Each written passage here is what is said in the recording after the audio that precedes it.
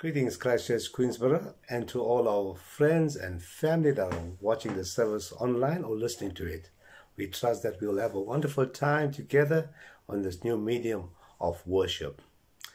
In this month of August, we commemorate Women's Month, and we pay tribute to the many women who have not only marched in 1956 to the Union Building, protesting or highlighting the oppressive past laws, but we highlight important aspects of our daily struggle that women goes through, like our mothers, our wives, our children, our sisters, and our friends. So the month of August highlights the contribution that women have made in history and in our contemporary society. The Bible records a beautiful looking woman named Esther, who was an orphan.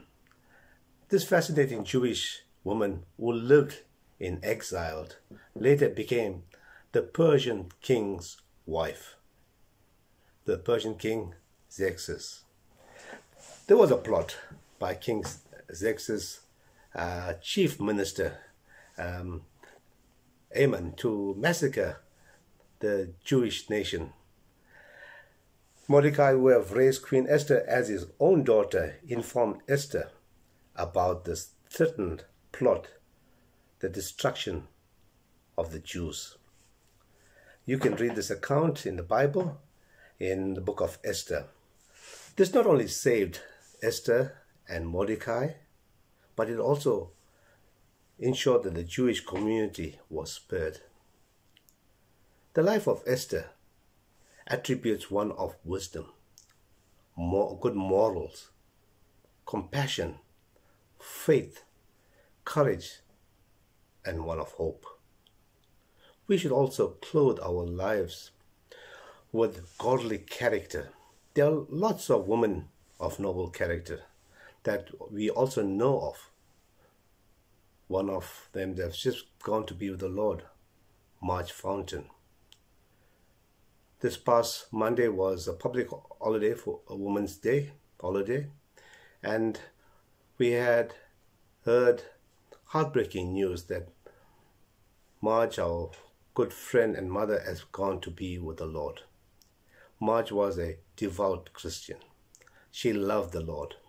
She loved the Lord and served him faithfully in whatever duties were given to her. She read and she prayed at her church, but before that, she also went to Bible college and graduated with a diploma in theology. She served as a church secretary in Johannesburg for Reverend Ben Dykeman at Christchurch, Ilbra, before relocating to KZN, and at Waterfalls Church was also the church secretary. So we say goodbye to a remarkable woman. We won't see her again on this earth, but we are sure to be able to meet her again in the sweet by and by on that beautiful shore. So with a heart full of sadness, we say goodbye to you, a beautiful woman. Let us pray. Lord, we just want to thank you that we can highlight a few aspects that so often affects not just women but families, because women play such an important role in the home. I just pray, Lord, that you will be with us as we fellowship, be with the Marge Fountain's family, that they will draw close to you at this time. Be with Reverend Mark Dennison as he shares your word, that it will fall on good grounds. We ask this in Jesus' name. Amen. Before I hand over, let me say there's two people that are celebrating their birthdays. On Thursday, it's Jesse Naidu. Jesse, everything of the best. May God richly bless you. And then today, it's Pauline Bullion's birthday. She is the mother of Mark Dennison. So we pray that, Mom, that you will have a wonderful day celebrating your 70th birthday. And may God richly bless you. And may you draw close to him and know that he holds your hands. So now, we give you thanks and praise to God for you. Now, before I'd like to hand over to another beautiful lady who we love so much, It's a surprise? No, it's Nicolene. Nicolene, over to you. Good day, Christchurch, Queensburgh. I'm really grateful to have this brief time to update you on what is happening with me and the ministry of SIM, although I'm looking forward to the time when we can meet in person once more. Firstly, I wanted to thank you for your continued support and prayer. I cannot express what it means to know that you have loving support of the home church and that people are upholding you in prayer. I'm reading Colossians, which I found very encouraging. Paul's prayer for the church in Colossae is that they would be filled with the knowledge of God's will. Why? In order that they may live lives worthy of the Lord and will please Him. And this is His desire for them, that they would bear fruit and be strengthened and encouraged because of their position in Christ. And in life and in missions, this is our desire, to live lives worthy of God and to see many saved into that same hope. Last time I shared a little about the general areas of ministry that I'd been involved in. So for today, I thought I'd share a few particulars with you. If you're interested in learning more about missions, one resource is the Sim Now magazine. The latest edition is now freely available on the Serving in Missions South African website, and I contributed a few articles to this edition. I'm praying that God will use it to encourage more people to get involved in missions or ministry through prayer, giving or going. Another task that took a lot of my focus was organizing the annual Spiritual Life Conference, which was such a blessing. It's an annual highlight where the missionaries normally get together to be refreshed and to fellowship and encourage one another. So it was quite a challenge to think, how can you replicate this online? Well, it took a lot of planning and purposeful intent to make it as interactive as possible, to get the content ready and to ensure that everyone could connect. However, I can only thank God for the way in which it came together and the participation and positive feedback. Lots of people have been struggling with this lockdown, as I'm sure you've experienced. And so it was just so important to be able to encourage them at this time.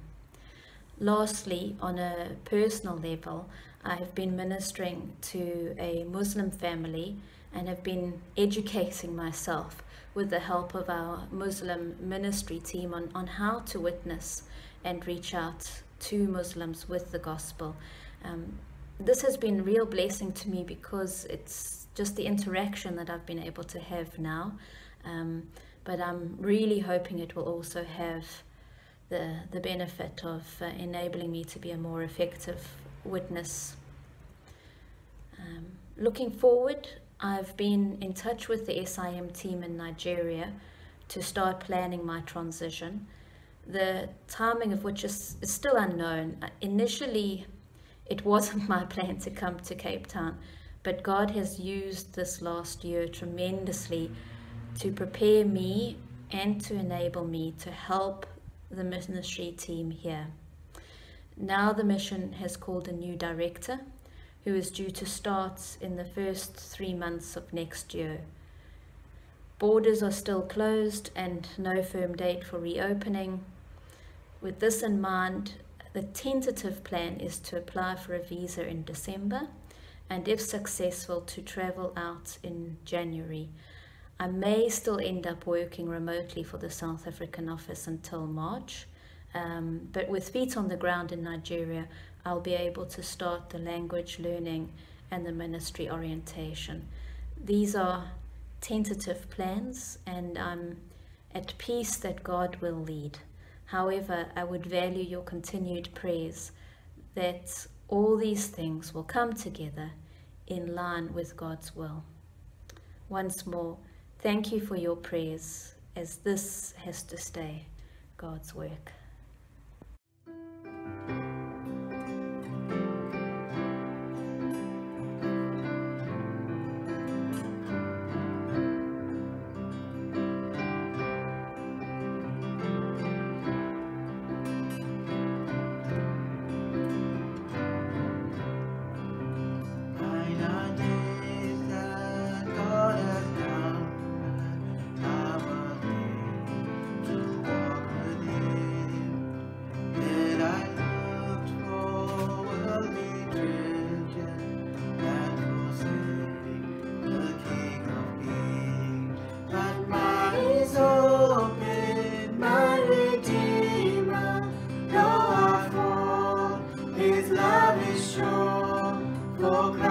has paid for every failing I have raised forevermore.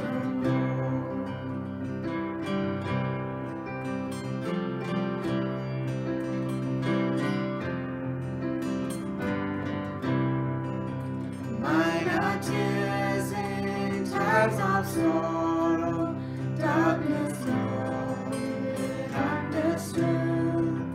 Through the valley I must travel, where I see no earthly good. But mine is peace that flows from heaven, and the strength in times of need.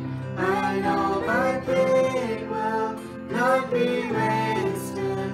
Christ completes His work in me.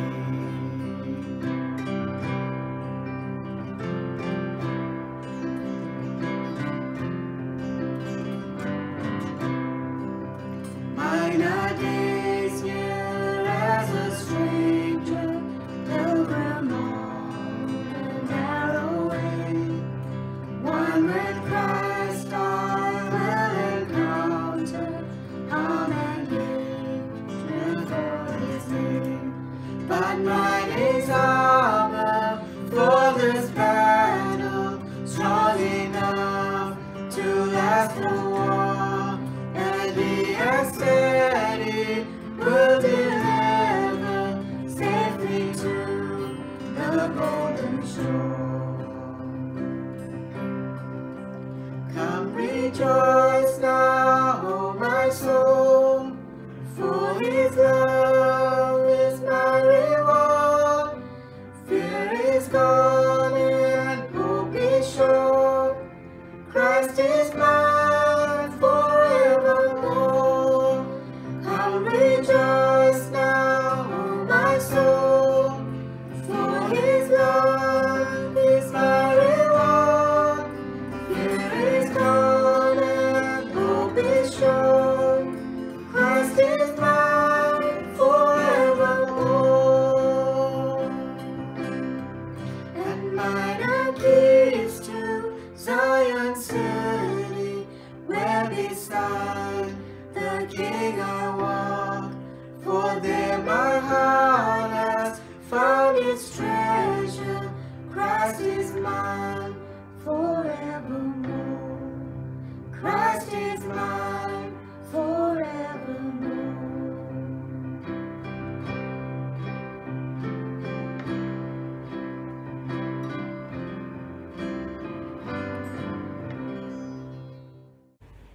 Let us pray.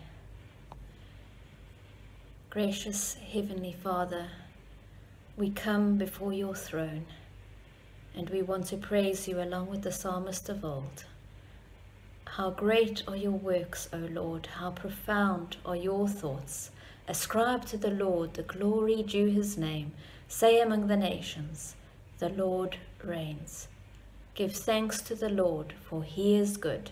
His love endures forever. Lord, you know where we stand today. We desire to please you and to walk closely with you. However, we are weak and we turn from your way. Forgive us, Lord. Some of us are burdened with heavy responsibilities, loss, broken relationships, and frailty. May you help us to claim your peace and to walk in your way and to trust and obey.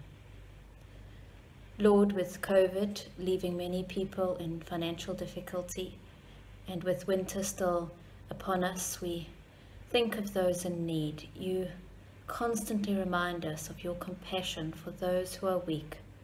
We pray for the needs of those who are in our streets, for food and shelter and adequate warmth. Please move us to reach out to others with your love, but also help those structures that exist within the government and charities and churches to be effective in addressing this need. And thank you for all those that are running soup kitchens and providing blankets and shelter, reaching out with practical help in your name. And as we think of the aid and August being Women's Month, we pray against corruption and crime and violence, asking that you would help address them through enabling those that are in positions to enforce the law and in working in the hearts of those who are committing the crimes. Lord, this country is yours. We commit it to you. We pray too for our family at Christchurch, Queensburgh, thanking you for the grace that you pour out towards us and committing each family to you and into your care. We think especially of Marjorie, thanking you, Lord, for her wonderful testimony and asking for your special presence with her family as they grieve her sudden loss. Comfort them, and may the memorial service be a witness and celebration of you. Please be with Mark and Melanie, encouraging and strengthening them as they minister. And we continue to pray for our youth and children, asking that you would have your hand upon them, both for their schooling, but also as we're unable to meet and disciple them, that you would work in their lives. Thank you, Lord, for the gift of today. Help us to discover your presence in each person that we meet and in every event that we encounter. Please give us the gift of simple joy when we undertake all the tasks that you have placed before us. Teach us to speak with wisdom from you and to reveal your righteousness to others, that they may praise you. Your word says, "So do not fear, for I am with you. Do not be dismayed, for I am your God. I will strengthen you and help you. I will uphold you with my righteous right hand." As we commit the remainder of the service to you, we ask that you would speak through Mark. Help us to hear your word and apply it. We pray all these things in your holy and precious name with thanksgiving. Amen. Hear the word of God as it is written in the book of Luke, chapter 12, verses 49, reading till chapter 13, verses 9. I came to cast fire on the earth, and with that it were already kindled. I have a baptism to be baptized with, and how great is my distress until it is accomplished. Do you think that I have come to give peace on earth? No, I tell you, but rather division. For from now on in one house there will be 5 divided, 3 against 2, and 2 against 3. They will be divided against father against son, and son against father, mother against daughter, and daughter against mother, mother-in-law against daughter-in-law, and daughter-in-law against mother-in-law. He also said to the crowds, "When you see a cloud rising in the west, you say at once, 'A shower is coming,' and so it happens. And when you see the south wind blowing, you say, 'There will be a scorching heat,' and it happens. You hypocrites, you know how to interpret the appearance of earth and sky, but why do you not know how to interpret the present time? And why do you not judge for yourselves what is right? As you go with your accuser before the magistrate, make an effort to settle with him on the way, lest he drag you to the judge, and the judge hand you over to the officer, and the officer put you in prison. I tell you, you will never get out until you have paid the very last penny." There were some present at that very time who told him about the Galileans, whose blood Pilate had mingled with their sacrifices. And he answered them, "Do you think that these Galileans were worse sinners than all other Galileans because they suffered in this way? No, I tell you, but unless you repent, you will all likewise perish. Or those 18 on whom the tower in Siloam fell and killed them. Do you think that they were worse offenders than all the others that lived in Jerusalem? No, I tell you, but unless you repent, you will all likewise perish." And he told this parable.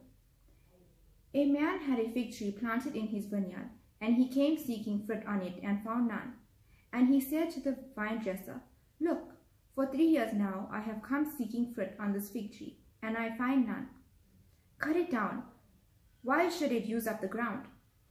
And he answered him, "Sir, Let it alone this year also, until I dig around it and put on manure. Then, if it should bear fruit next year, well and good, but if not, you can cut it down. This is the word of God. Good morning, church family, and any visitors who are joining us. I do trust that you are well. If you haven't already, please pause now and read our passage, Luke chapter 12, verse 49 to chapter 13, verse 9. Well, sadly, one of the words that we hear too often in South Africa is the word hijack. Sadly, getting out of our cars, in our driveways, stopping at intersections is a dangerous activity in our country, especially at night. By listening to the news, reading the newspapers, and speaking to others, we know that we shouldn't be careless in these places, instead, observant. From what we observed in the past, we know that we need to do things like check our mirrors, our blind spots often, keep our doors locked, our windows closed, don't leave valuables on the seat, and don't daydream. We've been told to keep an eye open for any suspicious characters. To keep as safe as possible, we know we have to be observant in our country. In the previous passage in Luke's Gospel, the key word that Jesus wanted us to put into practice was watchfulness. He wanted us to be aware of the dangers of falling asleep spiritually, and for Jesus to return to find us living and thinking as if he was never coming back. This week, there's another characteristic that Jesus is looking for in someone who calls themselves one of his disciples, and that is observant. Jesus expects us to be spiritually observant by noticing what is happening around us. God's word to us in the Bible and the consequences of sin all around us are all signs that we ought to be observing, and these signs should be helping us to be ready for his return. Well, let's ask God to help us to do that as we come to his word. Let's pray. Father, hearing your word counts for absolutely nothing unless that word goes into our hearts and minds and changes us. Please switch us on if we are distracted or sleepy, so that we can give our full attention to your Son as he deserves. Help me to speak clearly, and I pray no one here listening will be gullible or stubborn. And we ask this in Jesus' name. Amen. The first thing to notice, my first point, is that unity with Jesus leads to division on earth. Unity with Jesus leads to division on earth.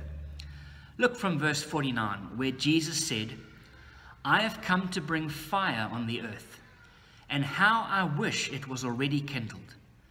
But I have a baptism to undergo, and how distressed I am until it is completed. Do you think I came to bring peace on earth? No, I tell you, but division. Jewish expectation of God's promised king from the Old Testament was that he would come and unite God's people to fight under him against their enemies. Jesus, though, had a much bigger mission. His people were not exclusively the Jews, but rather anybody who would repent of their sins and accept him as their king. God's enemies were not the Romans or the Samaritans, but anyone who rejected Jesus as God's appointed king. God didn't want people to be unprepared for this type of Messiah.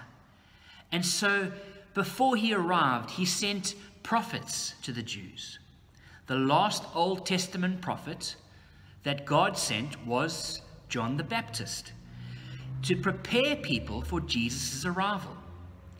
Back in Luke chapter 3, verse 17, John the Baptist announced about the coming of the Christ. He said the following: "His winnowing fork is in his hand to clear the threshing floor and to gather the wheat into his barn, but he will burn up the chaff with unquenchable fire."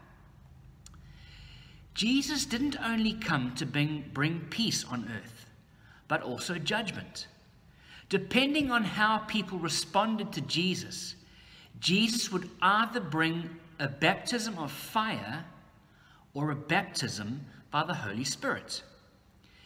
Jesus would not bring unity among all mankind, but rather a ministry that would divide people. Jesus would separate this world into those who accepted him and those who rejected him as king. During Jesus' ministry, he had seen the lack of love for God in people's lives. He had seen the greed and the arrogance of those people who were meant to be spiritual leaders. He's seen the consequences of sin: possession by demons, sickness, paralysis, spiritual blindness, and death. All these things have angered Jesus. And so in verse 49, he says that he wishes that he could end it all now. All it would take is a simple request to God the Father, and Jesus could bring down the fire of judgment that this world deserves because of our godlessness. Although that would be fair, we know that Jesus isn't only angered by sin, he is also distressed by it. He loves us, and he knows that God's coming judgment would be more than any of us could bear. It wasn't for his, if it wasn't for his upcoming baptism, that is. This baptism that he's referring to is his death. Jesus knew that without his death, there would be no hope for us escaping God's judgment for our sins. The imagery of baptism is a flood of God's judgment on Jesus, which no doubt was distressing to Jesus. Jesus experiences this flood so that those who accept him as their king will be spared this judgment themselves. In verse 50, Jesus also said that he looked forward to the completion of his baptism. The word completion can also be used for a debt being paid off. Jesus facing the flood of God's wrath means that his people's debt of sin to God is paid off. There's no flood left to face. Not even a cent remains outstanding. It may be strange to think of Jesus' ministry as one that divides people, because we remember at his birth, all the way back in chapter 2, verse 14, the angels announced that Jesus would bring peace on earth. But we forget, especially on our Christmas cards, don't we, that the angels also said that God's peace will rest only on those on whom God's favor or God's grace rests. Remember that I described the baptism that Jesus has to go through as a flood of God's judgment. Those who accept him as their king will be baptized, not by God's judgment, but by God's Holy Spirit. The Holy Spirit is like an engagement ring that says, I belong to God, and there is now peace between us, and I live firstly for his kingdom. As a citizen of God's kingdom, it means that we are now aliens in this world. It means that we're not going to fit into our families and our cultures like we used to. We now have a totally different reason for living and a new perspective on life. This is why the cross divides this world, and sometimes even our homes, in two, as Jesus warns us from verse 52. I remember at Bible college, we were once given a moving testimony by a young Islamic man from Sudan who had converted to Christianity. His family, particularly his father, became furious to the point where this young man feared for his life. His mother called him into the kitchen and gave him a packed lunch. She told him to quickly pack a bag and run for his life. She hugged and kissed her son like she'd never see him again, and off he ran. He ran as far as his legs could carry him, still trying to come to terms with how his life had been turned upside down so quickly. After resting, he started eating that lunch his mother had packed, wondering if he'd ever taste her food again. That was the last memory that he had that day. He woke up in a hospital. He found out later that he was found unconscious and taken to hospital. His stomach had been pumped because his mother had poisoned his lunch. This is an extreme example, I know. But how can so much hatred come between a mother and her own child? Can there be anything more painful in this life than knowing that the people we care for the most and spend the most time with ignore, misunderstand, and even hate Jesus, the person that we love the most above all? There is no guarantee that our spouses, relatives, and children will accept our King as their King. People can normally accept us if we support different sports teams, if we have different tastes in music or clothes. Our country is slowly learning to get along with people of different culture and races, but so often families and friends will be divided over Jesus. Our lives are overwhelmed by God's love for us, and we want to say thank you to God with all of our lives, and we want to share Him with everyone who still is not forgiven by God. And as a result, division on earth is inevitable. As a church family, we must especially look out for and care for those of our brothers and sisters who do not get spiritual support and encouragement at home. There will often be friction on how to raise the children, loneliness when they can't talk about something that worries them spiritually. There is also a sadness of not being able to share and pray with others at home. If you are in that type of situation, please keep in touch with us. We are your spiritual family.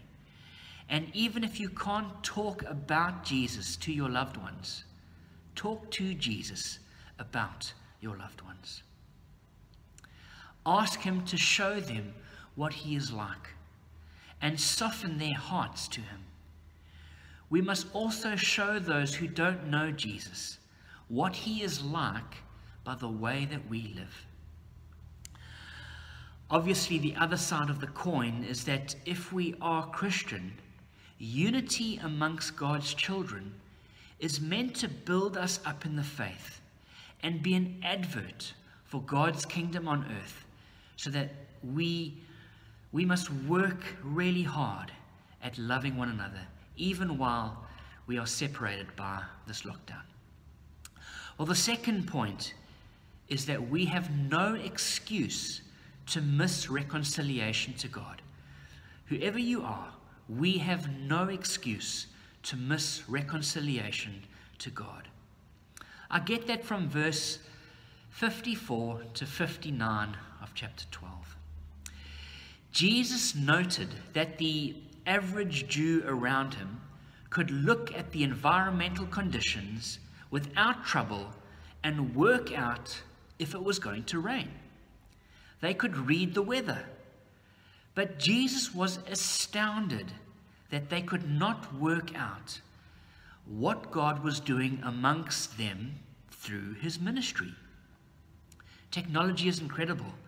It is enabling us to read the warning signs, to prepare us for events, natural events like hurricanes, tsunamis, earthquakes, volcanoes, droughts, global warming, cold fronts, and rain. Through this technology, lives are saved. We know how to dress, and farmers can plan how best to manage their crops and livestock. This type of technology gives us a sense of safety and makes us feel pretty clever that we are mastering the environment. But if we can figure out by looking up at the sky that we need to take the washing in before it starts raining, but we ignore Jesus' warning to us of God's coming judgment, do you see what he calls us in verse 56? Hypocrites. How can we be experts at keeping our washing dry and knowing when to pack a jersey, but we don't observe the signs about God's approaching judgment, and we don't observe the call that Jesus offers to escape that judgment? It is written plainly in these pages of our Bibles and in a language that we can understand. We have no excuse to not be ready for what lies ahead and how we can be saved from it. This is a very urgent call by Jesus to us to use our God-given brains. Look at verse 57. Why don't you judge for yourselves what is right? Jesus here is telling us to think. Think about it as if we were on our way to court. Normally, by the time we are heading to the courtroom, it means that we have given up on trying to fix the problem ourselves. The other person has now become our adversary. We're beyond negotiations, and everyone's in a bad mood and ready to fight it out legally. Jesus is telling us that it is not like that with God. Even on the way to court, it's not too late to make peace with and be reconciled to God. We're foolish anyway to have God as an adversary. There is still time to repent and ask him to forgive our sins. In court, what are we doing? We're appealing for justice. And for that reason, we don't want this case to even get to court. We want anything but justice from God, because our sins against him and towards one another means that the only verdict we'll receive is guilty, and we will never be able to settle our debt. That's why Jesus says in verse 59, I tell you, you will not get out until you have paid the last cent. That we have a new day today is proof that God is still on his way to court. Until that judgment day, there is still time to plead guilty, to ask for grace and forgiveness, to have our debt paid in full by Jesus and be reconciled to God. Have you been reconciled to this God? but we mustn't think that we have all the time in the world. This is an urgent call. And our final point is that tragedy is an urgent reminder to repent. Tragedy is an urgent reminder to repent. As South Africans, we know that there's always some current tragedy happening around us. And it was no different in Israel during chapter 13. And some people asked Jesus to interpret the meaning of those tragedies. The first disaster we are told about in chapter 13, verse 1, was by human hands. And the second one in verse 4 was an accident. Maybe they had a copy of the Jerusalem Times with them, and they were trying to figure out what was God trying to say about those who died in those two terrible tragedies. God is, after all, in control of everything. So what did the Galileans do wrong to die in such a freak accident as a tower falling on them? What is God saying through it all? Just like the example, if you remember, of the rich farmer 2 weeks ago who had a bumper crop, but we saw that it wasn't a sign of blessing for specific faithfulness.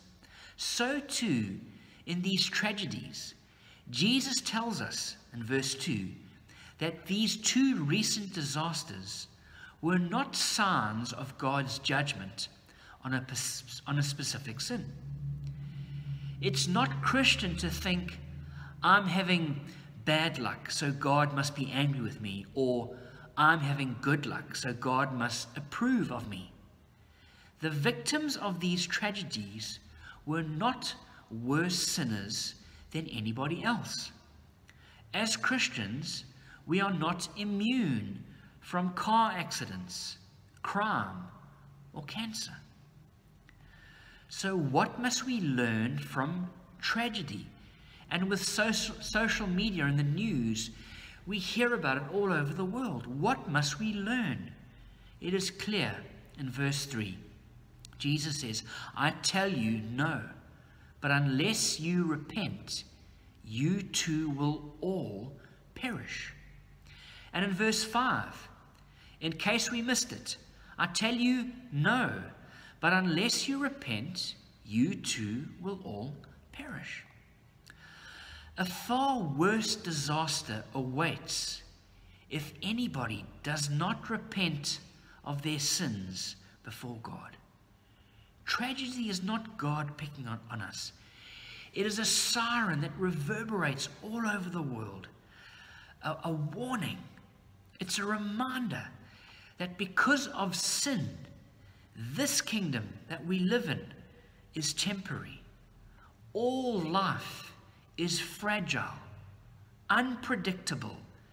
And the main point Jesus makes is that we mustn't waste time, the time that God has given us.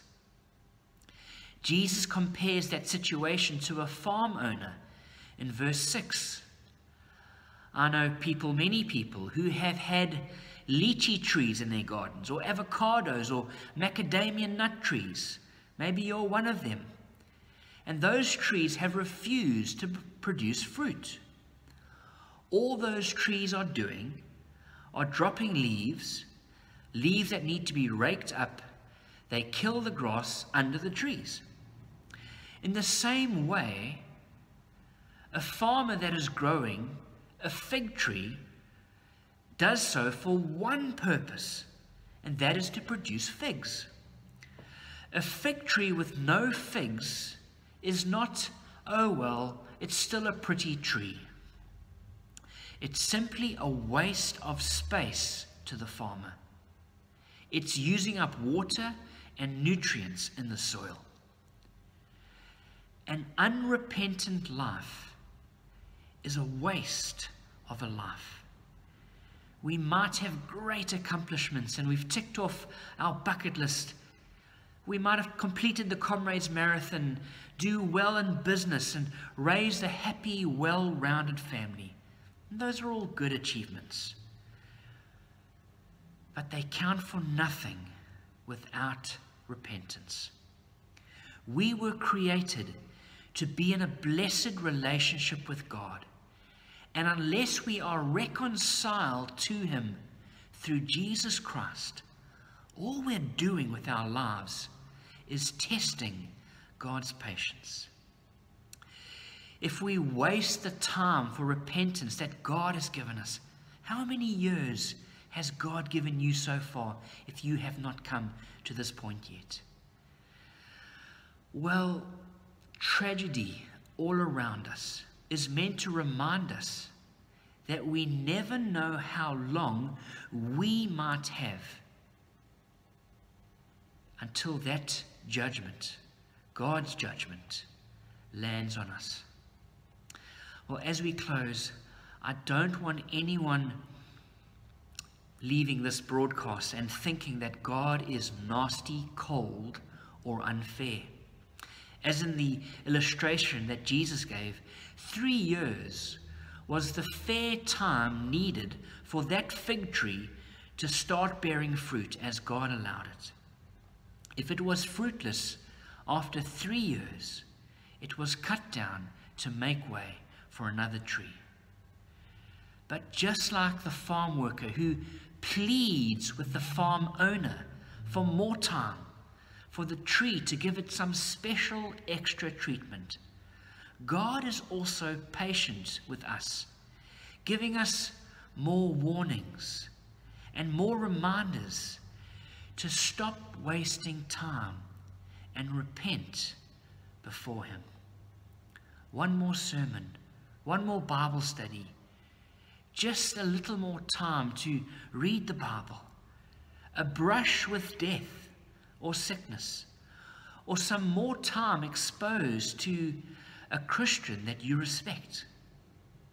It's the heart of our God who loves us, who wants none of us to waste these warnings and face His judgment unprepared. He wants us to settle with Him before that dreadful day. It's our God who gives His own Son to completely pay the debt of our sin so that not 1 cent is left. And He does it on the cross, that we can be reconciled to Him and He to us. Brothers and sisters, friends, do not waste this wonderful opportunity. Let us pray. Father, You have given us the ministry of sharing Jesus with others. We confess at times that our behavior mocks rather than glorifies Your name. Please forgive us and keep molding us into fruitful role models for Your kingdom. We ask this trusting not in our goodness, but in Jesus' sacrifice for us. Father, thank You for Your patience with us, for some of us many, many decades. We know that You would have been perfectly just to judge us for our sins. We praise You for preparing us through Your prophets and especially through Your Son. Please will You give us opportunities to prepare others for the day of Your return. We ask this in Jesus' name. Amen.